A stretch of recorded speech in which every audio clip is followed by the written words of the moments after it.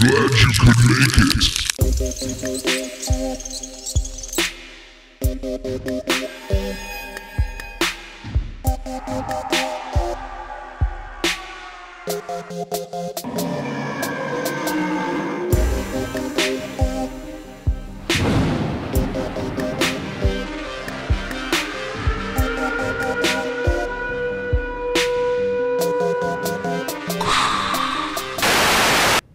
What are you even supposed to be? Well, I'm supposed to be Tinkerbell, but the dress didn't really agree with the green screen. I'm sure you would understand. Good morning, Owen J. Roberts. As you can see, I am Haley Stock, and as you can't see, this is Sam Pickford. I'm here in spirit. Haley, have you ever wondered where bottle caps end up? Not really.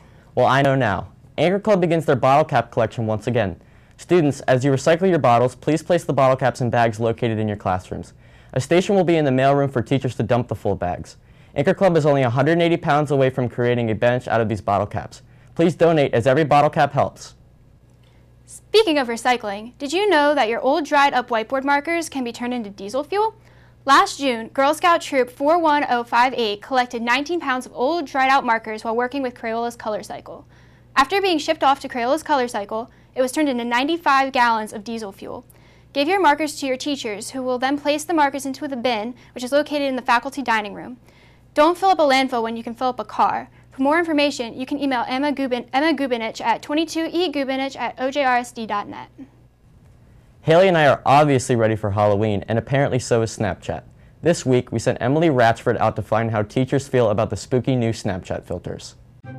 Good morning, Owen J. Roberts. I'm Emily Ratchford, and today I'm here to get teachers' reactions to the new Snapchat filters. Let's get started. Oh, this is a good one. Ah! Oh my God, it's scary!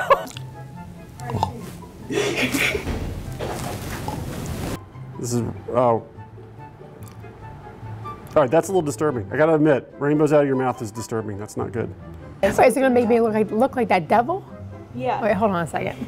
I don't want to do that one. Oh God. Wait a second, my kids are gonna say I'm actually like that. This is crazy stuff. I will go with super evil face. Sounds good. Holy, that's pretty accurate actually. I don't see a change. Did you distort that, or is that actually me? I like that one. Ah! That's more pleasant than I've ever been. That's way too happy for me.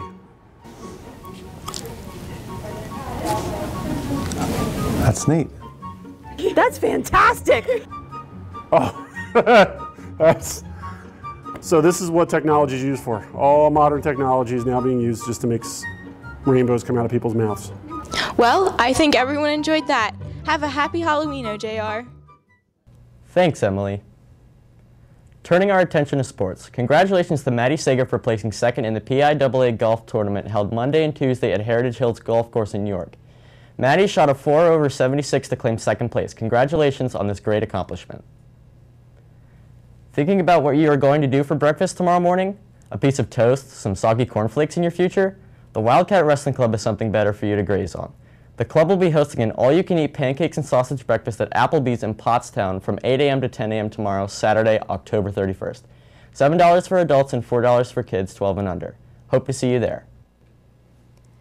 I bet you're all super excited to put on your costume tomorrow night, but before you get suited up, it would be a good idea to check out the forecast. Let's go to Sam Fisher on his triumphant return to the weather report.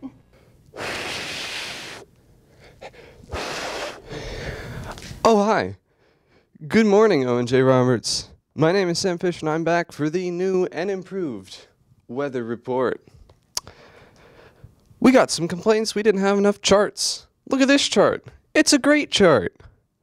We also got complaints we didn't have maps. You want maps? Look at this map. And you know what? Nothing's happening. There's a 20% chance of rain on Sunday. That doesn't matter. It's irrelevant. Nobody cares. Saturday, though, Saturday is what's important. It's just going to be a bit chilly out. So remember to put some warm clothing on underneath of your costume Saturday night. So, OJR, Have a spooky week. Ah, Jesus. Thanks, Sam, but you forgot something. Daylight savings time ends 2 a.m. Sunday, November 1st, which means you will need to turn your clocks back an hour before you go to bed Saturday night, October 31st. The annual tradition signals the official start of shorter days. Oh, I am emerging. Screwed up. Screwed up. No. We can't do that part. We just can't because I've got the tie on. We gotta do it again. Happy Halloween, OJR. We just can't do that.